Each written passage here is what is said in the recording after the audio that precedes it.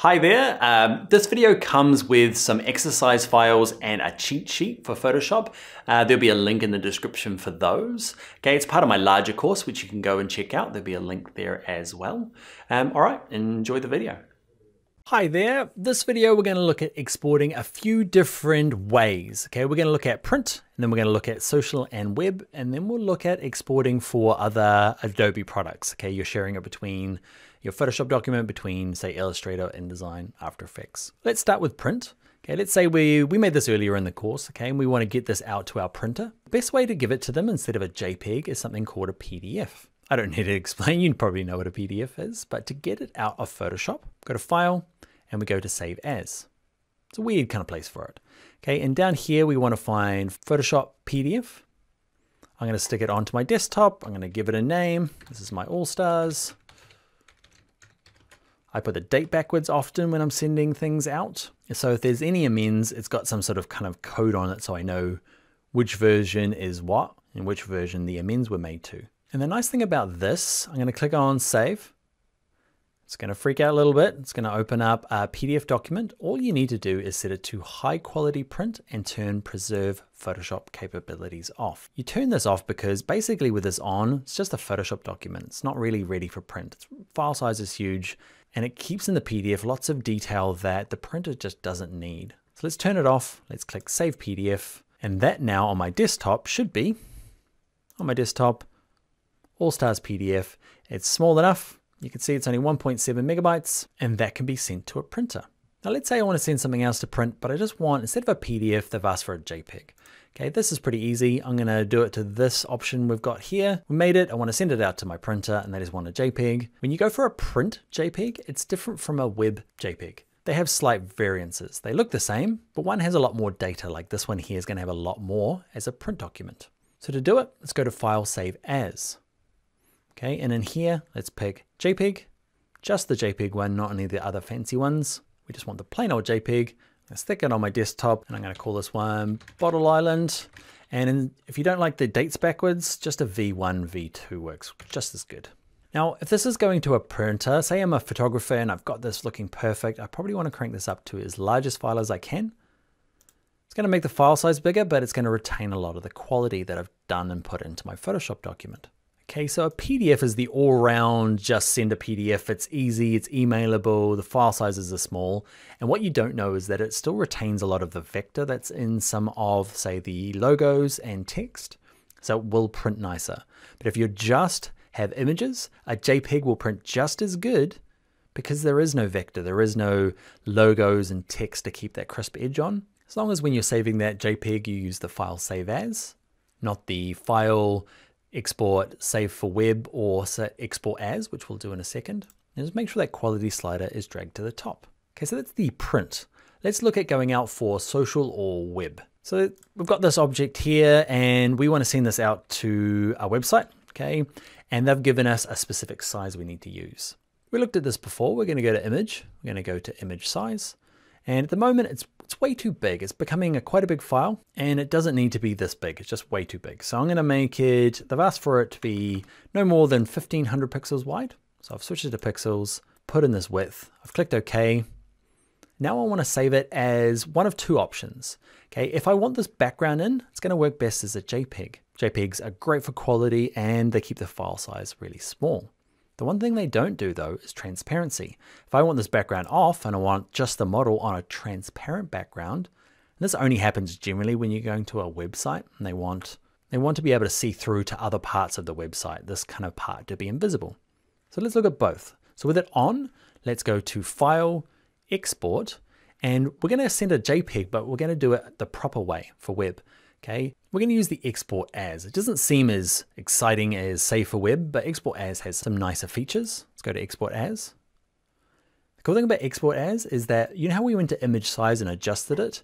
We could do it in here on the fly. We don't have to do it that way I just showed you. That was a waste of time. Okay, we can do it here. Keep the original at the big size and just adjust the size on the way through. We can pick a JPEG. The nice thing about this JPEG is that it's different from a print one, mainly because it excludes some of the data that is only needed for printing the document, not for going online. So the file size is going to be smaller. Then it's up to this slider here on your quality. Whereas it went to print, we're not too worried so much about file size because we're probably emailing it or sticking it on a USB stick, so we can keep it quite high. But we're going to a website, they want it as low as you can go.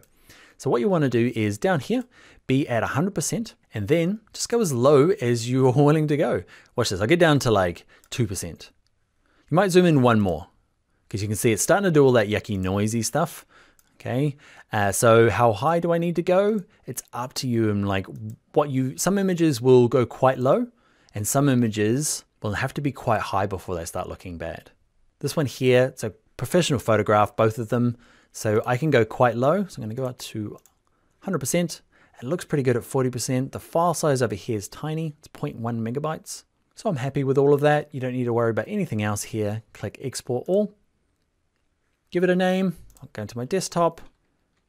This is going to be my here 01. And it's going to be my JPEG. Click Save. And that's the JPEG version. Let's say that I want to do the transparent version. So JPEGs just don't allow transparency. We go to the same place to export a PNG. File, Export, Export As. And in here you can see it's defaulted to JPEG. And you see it just fills in the background with white. That's not what we want. We want this one here called PNG. And as long as transparency is ticked, you can see you get that kind of invisible checkerboard looking thing. Same thing, it's remember the width that I've got it down to 100 pixels. I'm going to click Export. Desktop. This one's going to be called here 02. Click Save. Jump to my desktop and I'll show you those two files. So on my desktop there's here 1 and here 2. Can you see the file size different? The PNG is about twice the size, a little bit more. Not a big deal unless you're running a website, and if you were putting that on my website, I wouldn't be happy because that's nearly 0.5 megabytes. It's ginormous.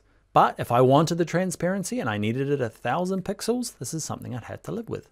But JPEGs are smaller, but don't have transparency. So you might have to decide. Most of the time, you're probably just kind of using JPEGs, but there'll be the occasion that you'll need a PNG.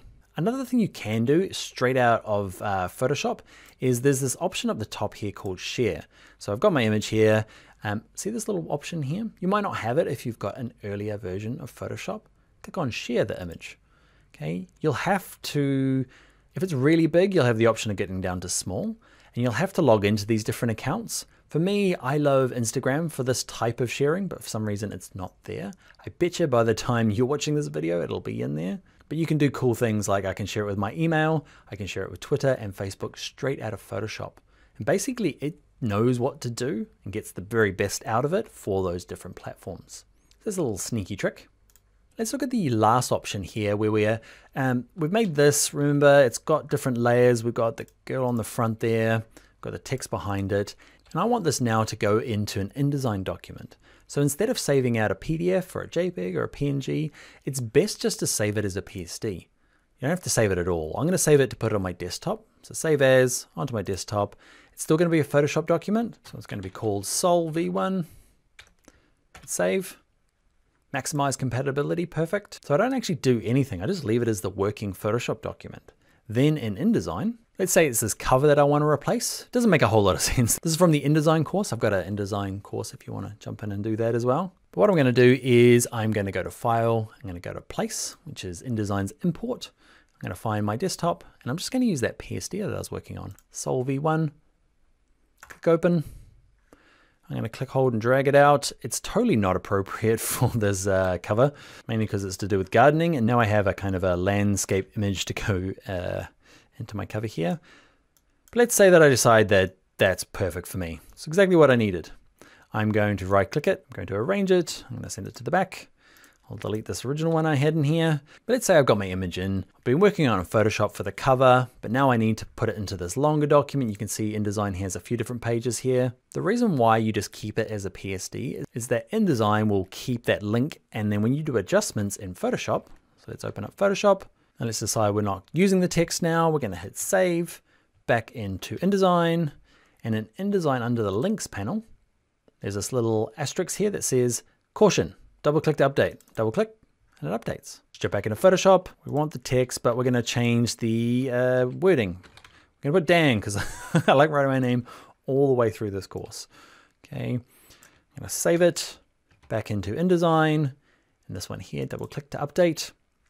And there's the giant Dan in the background. It works the same for most other Adobe products. Illustrator, you can go to File, Place, and put in the same PSD. After Effects, you can bring in Illustrator. I've already said Illustrator, Premiere Pro, Adobe XD, Muse, rest in peace.